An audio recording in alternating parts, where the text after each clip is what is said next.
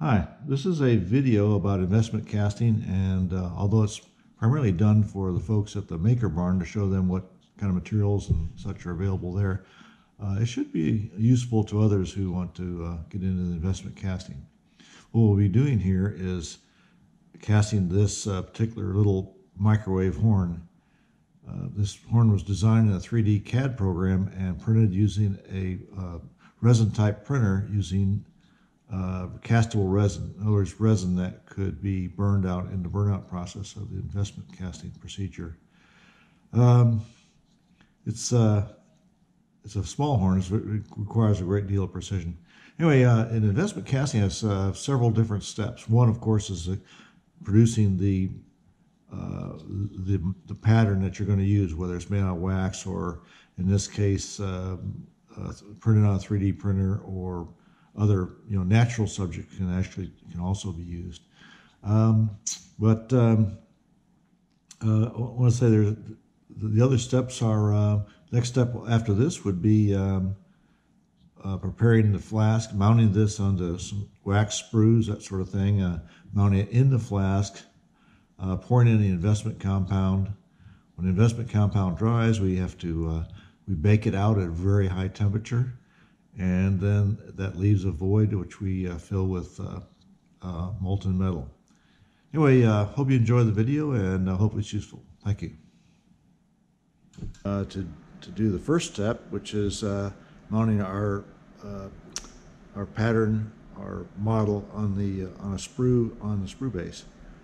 Here we've got a little alcohol lamp which we'll be using, an X-Acto knife, a little spatula type device to help shape our wax.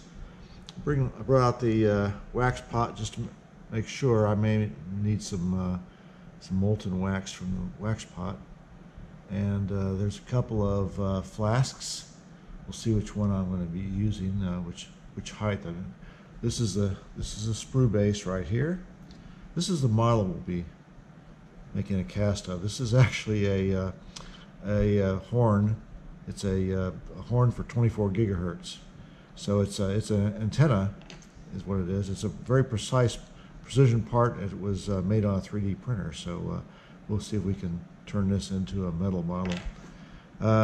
We've got some sprue wax here, and a little wax cutter type device, electric wax heater cutter, and some vacuum coat, which is assists the investment compound to stick to the wax sprue, and that sort of thing, flow across it very nicely.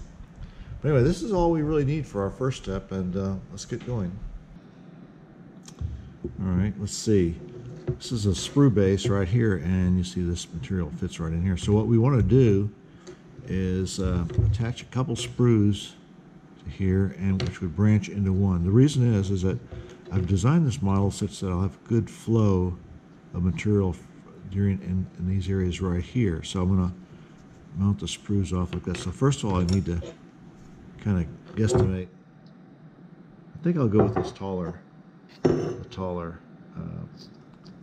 flask. It'll give me a few more options here.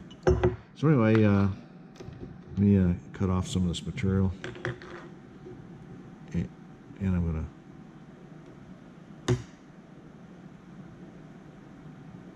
to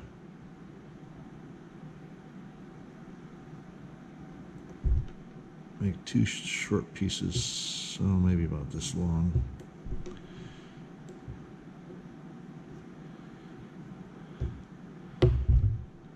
And I'll cut off a longer piece. This longer piece will be the piece that fits in the sprue base, so I want to make sure it fits all right. Yeah. And these shorter pieces will attach to here.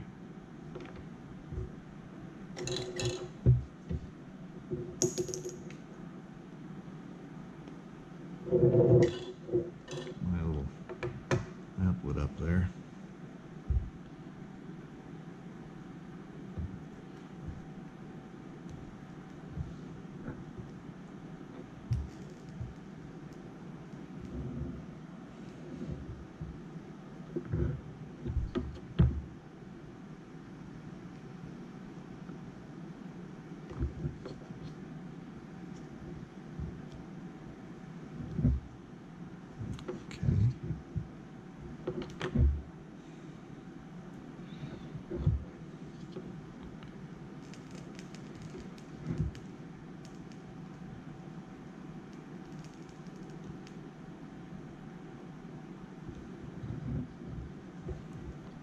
Well, it looks like those attached pretty well.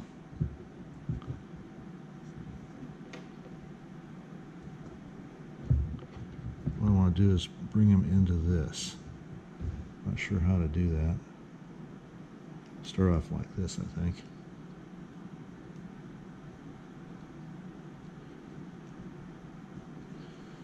And what I'll do is start off with small pieces of wax.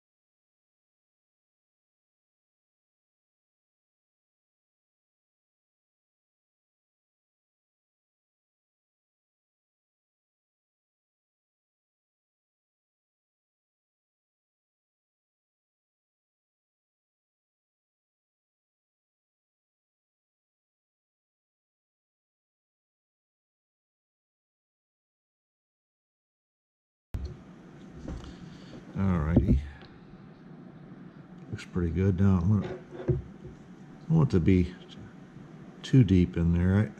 I think we'll cut this off a bit. And I'm going to do that on the edge of the table here.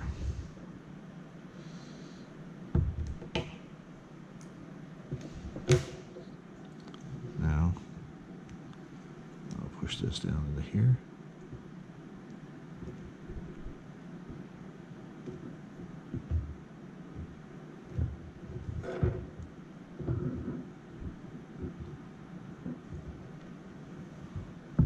So that looks pretty good, really.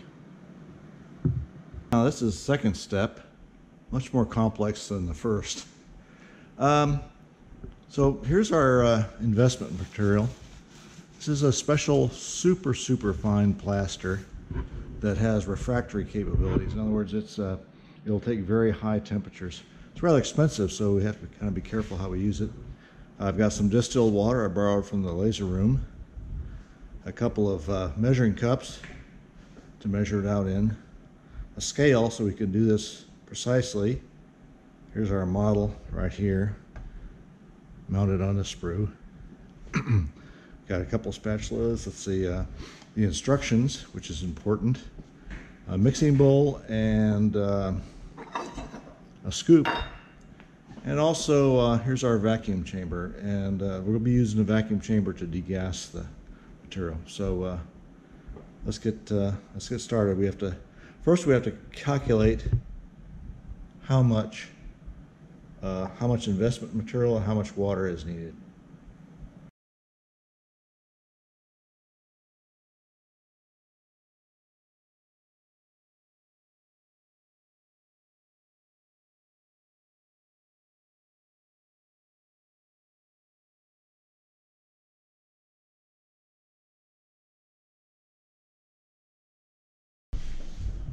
Water measured out, and investment material measured out. I'm going to pour the water into the mixing bowl first and add the investment to it. Just make sure this is clean, because you don't want any little pieces of dirt in your work.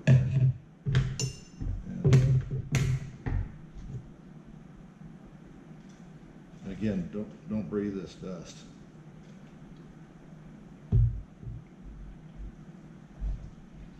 Mixed up. They say like pancakes or pancake batter.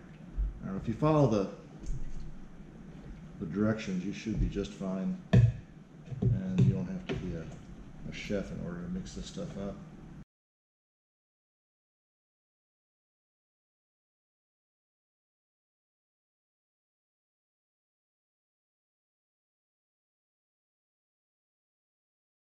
This control is connected to the vacuum pump. This is closed right now. If I open this, it will allow the vacuum pump to suck the vacuum. And this control over here lets the air back into the system. So this would let the air back in. Down, the valves are closed. So let's go ahead and start up the pump. And I'm going to open this up. We're going to watch this very carefully. We want to bring it up till it starts boiling.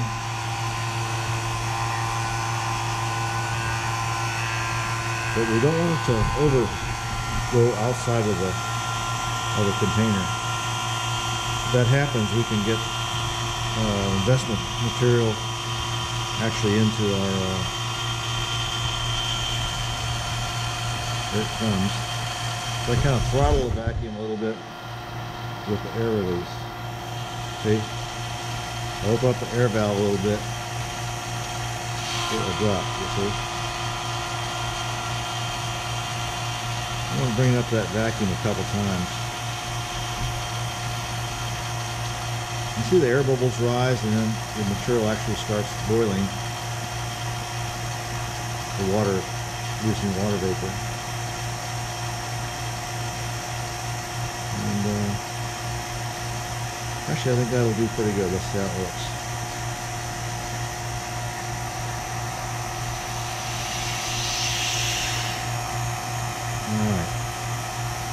Alright, now we're all ready to pour. Material already. We need to work fairly quickly. I think you have about 10 minutes of working time. So I'm going to very carefully place the flask in the sprue base. I don't want to bump my model and knock it loose. Push it down, make sure it's seated well. I'm going to pour this in, and I'm going to pour it down the side so that it comes up from underneath the part.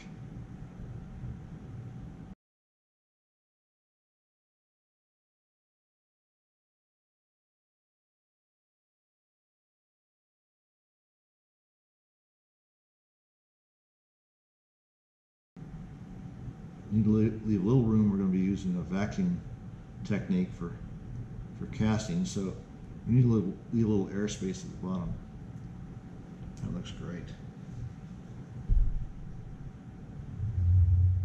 So the next step is to pull a vacuum on this once again. I'm going to put some tape around the top so that it won't overflow, and we'll try that. All right, let's have wrapped a little tape around the top. I'm set here back on our vacuum platen. Put it on. Same process as before. Open up the vacuum valve carefully.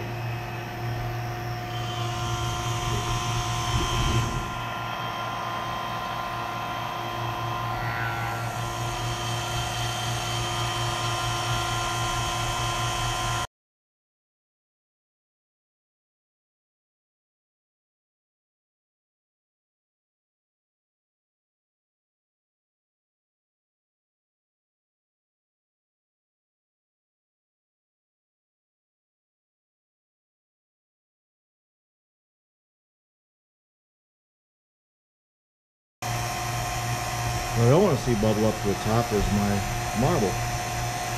You have to be kind of careful not to knock it loose from the sprue. And that looks pretty good. I'm going to go ahead and turn off the vacuum pump. Let the air back in the chamber.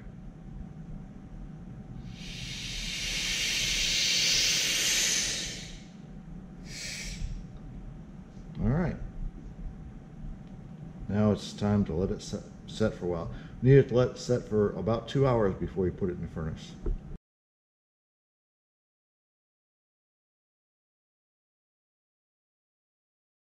Alright, so we let this thing set up for a while, nice and hard. It's good to let it set up for about 2 hours, but no longer than 2 hours because we don't want it to lose its water. We use a method called fast burnout, which requires that the plaster have an even water all the way through. So I'm going to pull off the sprue base. Real careful, I don't want to damage the... And there we go. That's the wax. That's the end of our sprue right there. We have a little cup in here where we can pour our metal. And this looks really good. Now I'm going to put this in the furnace upside down. see it's very, very hot in there. It's at 732 degrees. That's Celsius, so that'd be 1350 degrees Fahrenheit. Let's set it in there, sprue down.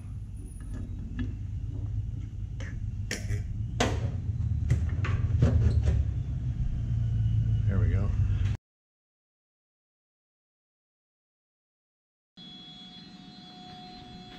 All right, it's been in there for at least an hour, so I'm going to open up and flip it over. Ooh, it's hot.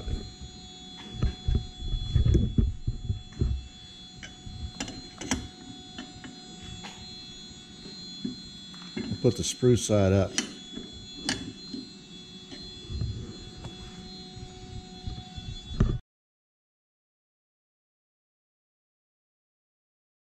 I've set up the melting furnace, set it to 720 degrees. It's ready to go. I'm going to be pouring some aluminum. Brass, you'll have to be higher. Whatever your pouring temperature is, set it to that. I've also set up the vacuum table, so that I remove the white rubber piece and all that dome and everything. Put the red rubber, that's a silicon rubber piece in place, so that we can set the flask on there and pull a vacuum through the flask. Now it's time to reduce the temperature.